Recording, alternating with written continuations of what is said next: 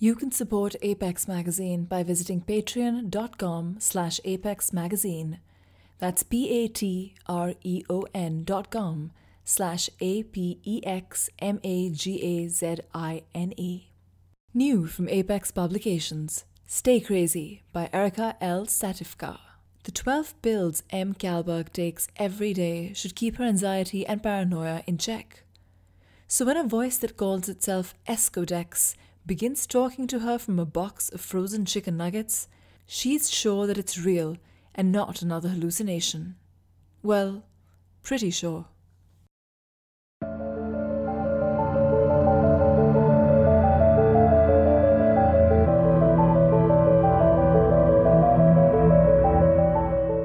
The Gentleman of Chaos by A. Merc Rustad. People call him the Gentleman of Chaos, but he is not gentle.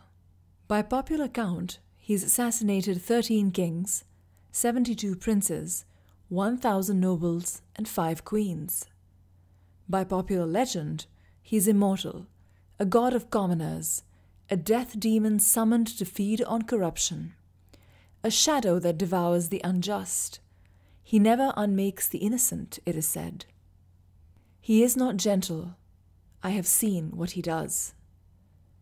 But I tell you this, part of his title is true. He is a man, and men can die. My brother the king was cautious. He took the throne when he was 12, the night after our father was murdered. With the crown not yet heavy on his head, he called me to his private chamber. My brother said, "I need your help, sister." I was 6. I said nothing. He nodded, grim-faced, and sent me away. 3 days later, when I was locked inside the Abbey of Mercy, I heard that I had been declared dead. A tragic drowning accident. My funeral was spectacular, I am told. The Gentleman of Chaos has been painted, illegally, in 1,000 different ways. As a winged shadow descending like a hawk against the moon, as a tall, thin wraith cloaked in starlight, as a man with knives for hands and eyes like an owl. He wears armor, or he is naked. He dances across rooftops or rises from the cobbled streets like mist. He smiles, or he is faceless. Always, somewhere in the paintings or the stories, there is blood. Blood on his fingers or in his mouth. Blood dripping from his clothing or falling around him like salted rain. Blood that pools for 1,000 miles beneath his heels. He has no name, for it was banished long ago. By royal decree he has no face, for he does not exist. No one has heard his voice, soft like velvet. No one has seen the exhaustion and pain in his eyes. No one has felt his hand, scarred and calloused on their cheek in an apologetic caress. No one has heard him whisper, "Not yet, child. Not tonight." Because he knew how our father died, my brother laid his plans in delicate layers over slow years. I did not see him again in person until I was 12, when he visited once to ensure I was what he had commanded I become. But I always knew his voice, his words, his will. It wrapped around me like iron cords. Not a day has passed in 6 years that I did not know my brother's wishes. My brother shaped me, built me into the perfect bodyguard, skilled in lies and unable to lie to him, deadly in the arts of poison and steel, loyal only to him, unremarkable in looks, but my body trained until I had exacting control over every muscle, every breath. I had no title and no name. My brother called me she. I was forged with one purpose, to serve my brother, to protect his body and soul so that he may reign long. The Gentleman of Chaos has no past, or perhaps those in power wronged him, had his lover murdered, imprisoned his child, broke and reshaped his body, strove to take away his will and identity. It doesn't really matter, because he doesn't exist. I dreamed ill omens last night, sire, I told my brother. The king clutched his goblet until his knuckles paled. What omens? The gentleman of chaos is coming for you. He scoffed. With you, she, I am always safe. Isn't that true? Yes, sire, I said. I did not lie. My brother the king married twice, yet both wives died in childbirth, their stillborn infants strangled with bloody umbilical cords. Courtly tongues spun rumors of sorcery, a curse carried in the king's seed. Did you do this, she? He asked me, tears glistening in his eyes. I told him no. Then how? He screamed. Who did this? The gentleman of chaos, I said. The king did not remarry. On the day I was released from the Abbey of Mercy, my brother the king summoned me to his side. He held a slim iron collar engraved with old magics. It cost a fortune to have this made by the reclusive wizards to the north, my brother said, and even more to have them killed afterwards. But it will be worth any price. This is yours, she. I held motionless as he snapped the collar about my throat. She, he said, will obey all orders from my lips. She will never harm me, nor let me come to harm. She will never lie to me. She will serve until death. The collar was unbreakable, permanent. I did not let the king see my hatred. It was private, mine alone. Though tempted, I did not ask him, if you had a brother, would you be as merciful? If you had a brother, would you be as merciful?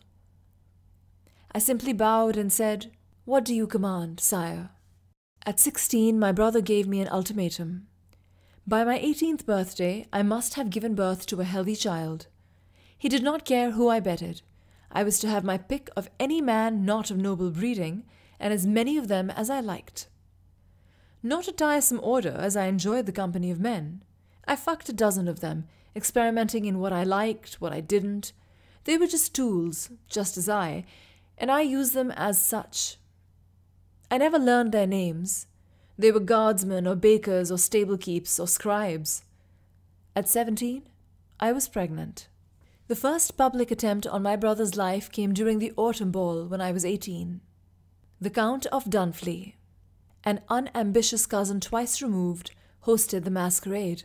My brother had crushed the Red Grove Rebellion in the spring, prevented the Ishzaven from uprising on the northern border with carefully executed genocide the winter before, and eradicated the Musavo from the kingdom that summer.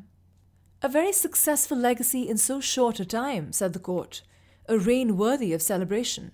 He would continue to do great things, his advisers told him. He made examples of commoners who dared to insult him and call him the bloody prince. I am king, he told me, as we watched the executioners make public spectacle with screams and gore. My brother the king was invincible so as long as she was there to guard him. As my brother danced with the Countess of Dunfley, a woman twice his age, I drifted in the shadows of gaudy gowns and pleated suits, gilded masks and lacy scoured hats.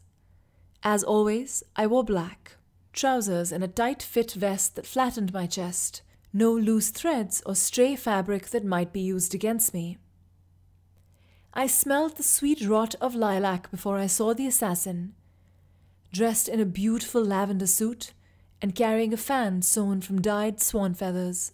I threaded between the dancers and caught the assassin by the wrist before the fan, tipped in needles, could brush against my brother's skin.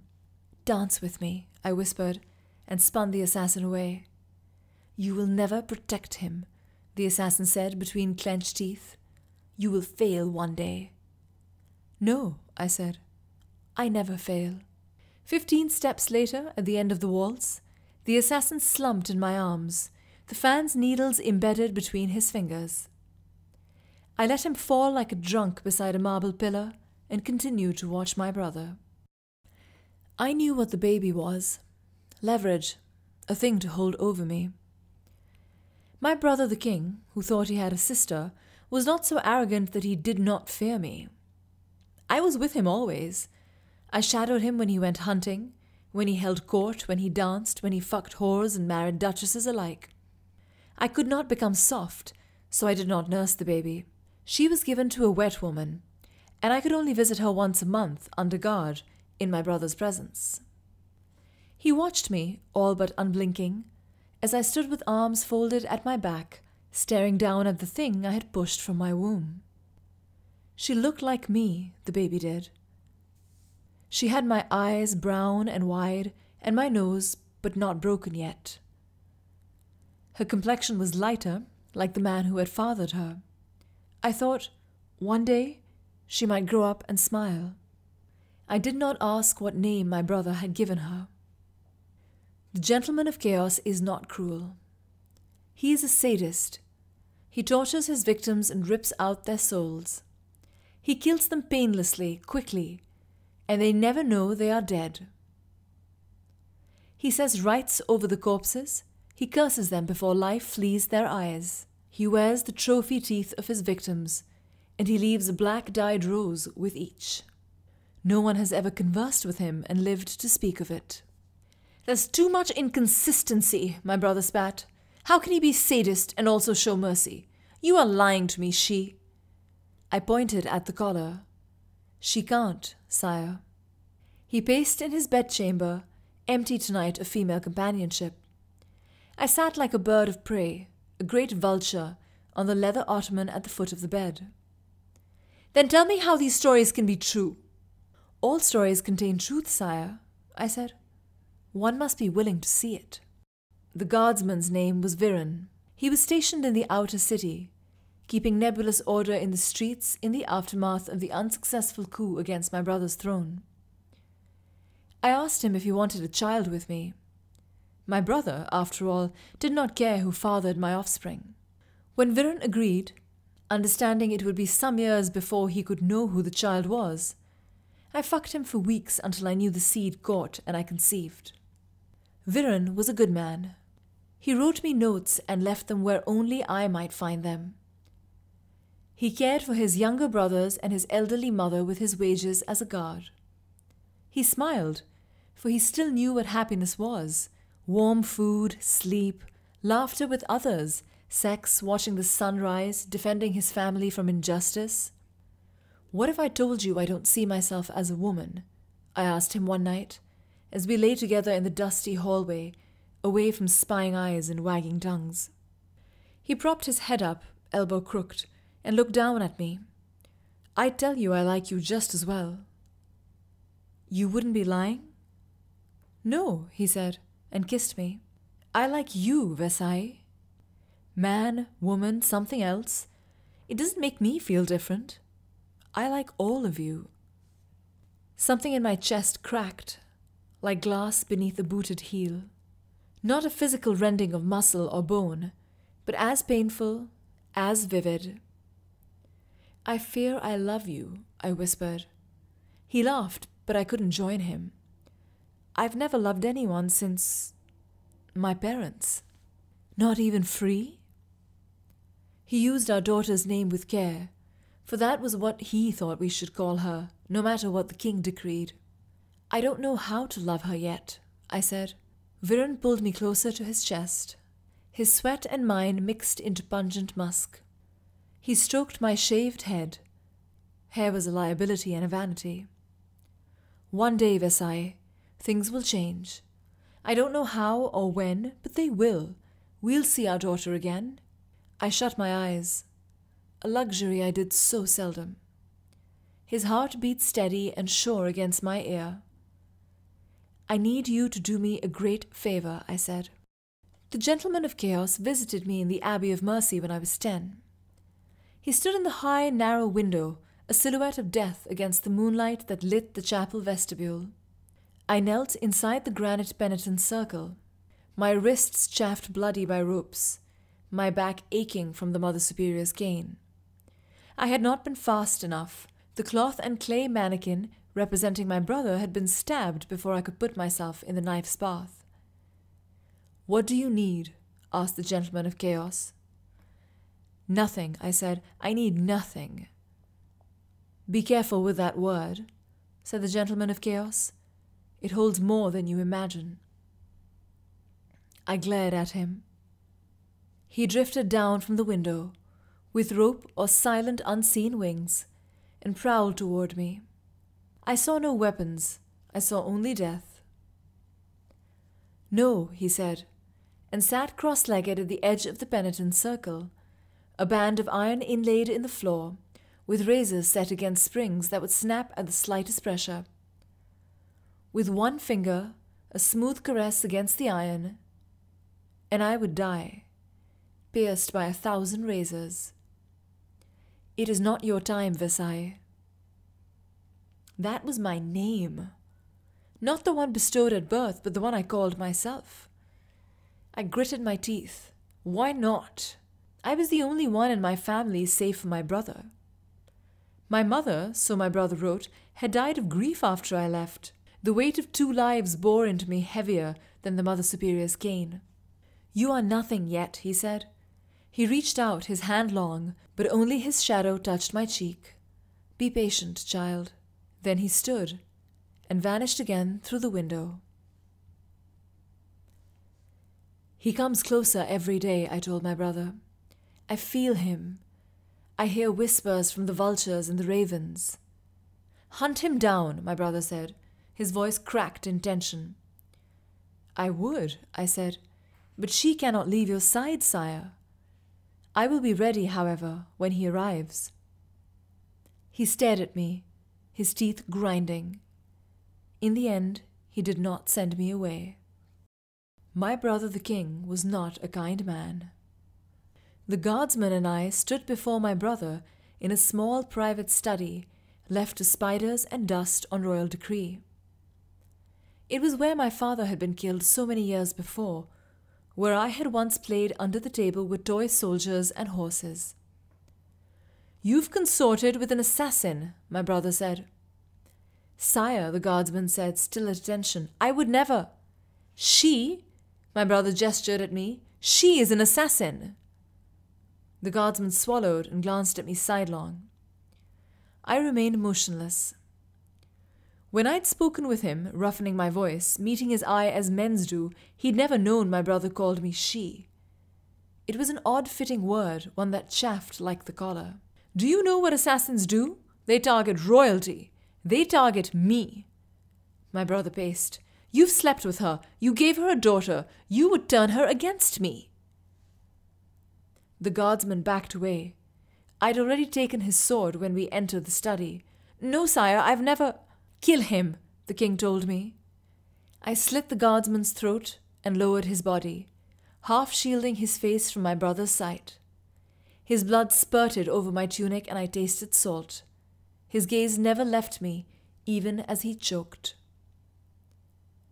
I'm sorry, I murmured in his ear, and it was not a lie. He had died in Viren's stead, a man who looked similar, one with whom I'd let myself be seen around so my brother would suspect. I was a vulture, circling the dead. When I was 21, my daughter asked to see me. Ever benevolent, my brother allowed me a visitation. He watched us from the balcony as we sat on the garden bench by the fountain. Do I have a father? The girl asked. I watched her emotionless. Everyone does. Yes, but who is mine? I did not respond. She had inherited my shrewdness. She would know if I led her astray. The king says he's my father, the girl said quietly, but he's lying. Do you know who your mother is? I asked her. She shook her head. He says she died when I was born. We stared into the fountain. Our eyes were so alike. Maybe she did, I said. But if a king is your father, that makes you heir to the throne, doesn't it? I guess, my daughter said. And that means one day you will be queen. She kicked her heels against the fountain's rim. Could I be a good queen? Yes, child, you can. Yes, child, you can. The gentleman of chaos lives in nothingness. The dark of the moon is his bed, the twilight his dawn. He appears to the wicked in their time of destruction. By popular account, he never fails when he chooses a target. Popular legend is a lie. "Sire," I said to my brother as we ate in private. He had taken a fancy to the old study. I had left several tiny bloodstains from the guardsman's murder on the stone. "It's time we acted." "No one gives me orders!" He grabbed my throat. I watched him unmoved and waited until he loosened his hold, leaving the imprint of the collar pressed into my skin. "I am king! I decide when it's time!" He sat back, breathing hard. His eyes were bloodshot. He had not slept well in weeks, haunted by nightmares. Every sound startled him. Every footstep made him twitch. I tasted his chamomile tea each night before bed, and never had it been poisoned.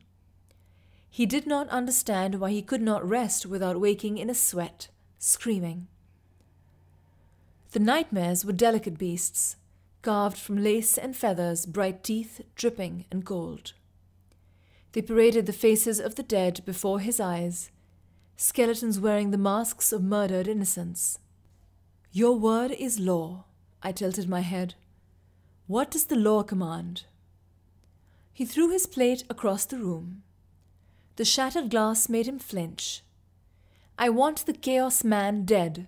Do you hear me, she? Dead. In torment, damned forever. See it done." "Of course, sire." When he retired to his bedchamber, I tasted his tea, let the dream bane wash off my tongue into the warm chamomile, and gave him the cup. I sat in the steam bath adjacent to my brother and considered my body. Hardened, scarred, shaped with binding leather straps and cloth to give it a more masculine profile. I was indifferent to my breasts. They would never nurse, and I had no sensation in my nipples from the hardening agents injected into sensitive flesh by the sisters. It was only on my brother's orders that they had not sewn shut my cunt, because he wanted me to bear a child one day. Every time I sought out men to fuck, for enjoyment, for myself, I pictured the Mother Superior's face and laughed. The sisters made competent assassins out of girls who were deemed undesirable. I never admitted to the Mother Superior that she had been tricked into training a man. At 14, on the eve before I was released from the Abbey of Mercy, the Gentleman of Chaos returned to me. He slipped through the window, a shadow against the dark I lived in, and I leapt upon him. I laid a blade against his throat as he did mine. "Is it time," I whispered, "for our deaths?" "That is your choice." Temptation ached inside my head. "Why didn't you kill my brother from the beginning? You could have spared me all this." His eyes were filled with sorrow. "When I calculated the cost, I could not. If he died that night, so would you. Your mother would have her throat usurped. There have been jackals in the courts for years, ones your father barely kept in check. The king has eliminated them now. But then, war would have overrun the land. I hoped that if you lived, one day, you would take the throne and restore balance." "All this?" I hissed, leaning closer. His knife broke the skin of my throat, and I did not care if it cut to the bone. "For a hope?" "I've made worse mistakes," he said softly. "And so will you." He lowered his arm. I did not. "You could have saved him!" My hand shook. "You could have saved my father." "We all fail," said the Gentleman of Chaos. "You know your brother the king. You know what he will do." "Then end him," I said. "Fix your failures." "I am dying, Visai. I have been for years, since you came here. I ask you to take my name, become the next Gentleman of Chaos, as I did once, as the one before me did so long ago." "Why?" "Because now," he said, "you are nothing." He caught my wrist and guided my hand. I slit his throat and let him fall. His blood was no different than mine, spread along the stone floor. It was the only time since my father's death that I cried. "Sire," I told the king, "my ravens whisper that the gentleman of chaos is here." His bloodshot eyes were wild. "Tell me where." "He will come to the palace chapel, below where your father died. He will come alone."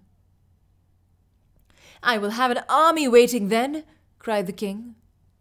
"Sire," I said, "I have lured him there with the rumor that on the full moon you will pray alone and be unguarded. If he sees soldiers, he will disappear again and haunt you longer. Allow me to finish this." The king stared hard at me, his jaw working. "It will end?" "Yes," I said, and it was not a lie. The gentleman of chaos glided from the shadow, through moonlight patches that danced from the stained glass windows in the palace chapel. My brother knelt in a show of prayer, unarmored, unarmed, exposed, trembling as his ragged breath filled the chapel. "She," the king called, "protect me." She was gone. She had been fading for years, piece by piece, eaten away by time and realization that she had never been a woman. There was only the gentleman of chaos. The night my father was murdered, I was hiding under the heavy table, my toys clutched in tiny hands. Blood spread under the tablecloth and stained my feet. I watched my brother stab our father again and again after father told him, quietly, in private, that he would not be named heir. "You have no heart, my son," father had said with great sadness. "A king cannot rule without heart." "Lies!" my brother had shouted. Neither of them had known I was under the table. Neither of them had known I was under that table, because I was always a quiet child. "I hear your grief," the gentleman of chaos murmured, his hand drying my tears. "Can you save father?" I asked. His eyes held all the sadness in the world. "I'm sorry, I can't." I grabbed his hand and held on so he would not vanish and leave me alone. "Then will you kill my brother?" "Not yet, child. Not tonight." He kissed my forehead and whispered a promise. "But I will show you how." The king looked at me, wide-eyed, gasping without breath. I, the gentleman of chaos, carefully set the king's heart in his own hands. "Impossible," formed on the king's lips. His heart dripped and stilled in his fingers. The gentleman of chaos unclasped the useless collar that had controlled she. It had never bound Versailles. It had bound a lie, and I had lain that lie to rest at last. I was not she. I was not the sister of the king. I was Versailles, and now the gentleman of chaos. "Magic only binds the true self," I told the king. I would see my daughter on the throne, for the king had named her heir. She would always be safe, with Viren at her side to guide her, and the gentleman of chaos would always be her shadow. I would spread my vulture wings and I would haunt the world, as my predecessor had, as all those who had come before him. The gentleman of chaos is not a gentleman. His hands are red, his eyes are dark, and his heart is heavy. He serves a just queen from shadow, and no assassin will touch her. She will bring balance. She will rule well. This loyalty, this service the gentleman of chaos shows his queen is born from love. He will never again let a king bind him. Merc Rustad is a queer, trans-masculine, non-binary writer who lives in the Midwest United States. Favorite things include robots, dinosaurs, monsters, and tea. Their stories have appeared or are forthcoming in Lightspeed, Fireside Fiction, Apex, Escape Pod, Shimmer, Cicada, The Best American Science Fiction and Fantasy 2015, and Wild Stories 2016. Merc likes to play video games, watch movies, read comics, and wear awesome hats. You can find Merc on Twitter at Merc_Rustad or their website http://amercrustad.com amercrustad.com. Narrated and produced by Mahvesh Murad. Music by bensound.com. For more great stories like this one, visit apexmagazine.com.